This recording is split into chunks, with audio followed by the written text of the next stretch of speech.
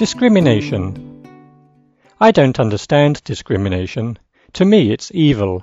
How can you not think that all people are the same? It doesn't matter what kind of discrimination it is, it's all terrible. People who discriminate because of other people's race, sex or age should be named and shamed. I think there should be really strong laws against all forms of discrimination. Racism is horrible. What difference does it make what color your skin is? The thing that surprises me is that even in the most cosmopolitan cities, racism is everywhere.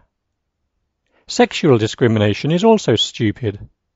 Sexist people have sisters, mothers, wives, daughters, but they still treat women as being less able. I wonder if we'll ever live in a world where we're all equal.